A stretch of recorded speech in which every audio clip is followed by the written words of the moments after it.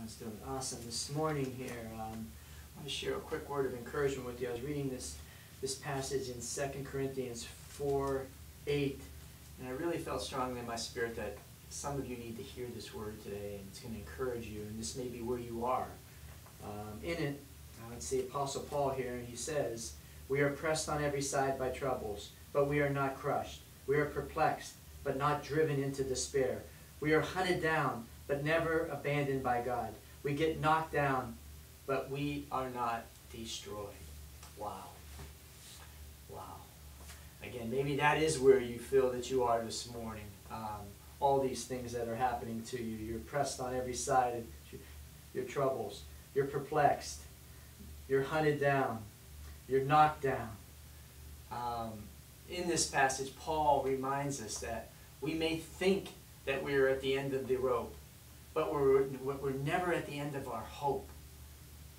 Yes, our perishable bodies are subject to sin and suffering, but God never abandons us as believers. And yes, sometimes adversity seems to be our constant companion. And again, maybe that's where you are today. And it could cause us to begin to feel the trouble we are facing is never ending. And it's not easy to look past our current circumstances, to see the lasting benefits born in the midst of the incredible painful times that we are enduring.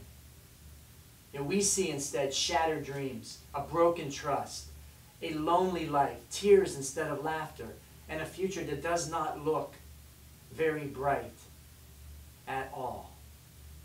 But if you could just for a moment take your eyes off your situation, instead look through the eyes of hope, to see that in the midst of all of this, God is performing some of His best work ever. You can find comfort as His hands embrace you and begin to truly discover true joy and peace in the center of this mess that you may be in. You will see that the pain and the heartbreak do not serve to destroy you, but to strengthen your faith, build great character, and cause you to become firmly rooted. There is not one of us that has all the answers, guys. But we can certainly trust the one who does by placing complete trust in God today. We don't see and understand the whys, guys. I know we don't. None of us do.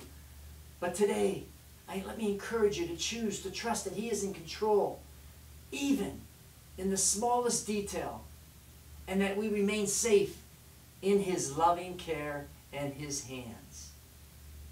Well, guys, I just felt very strongly in my spirit that some of you really need to hear that word of encouragement, that you are going through a very difficult time. I hope it does encourage you, minister to your heart.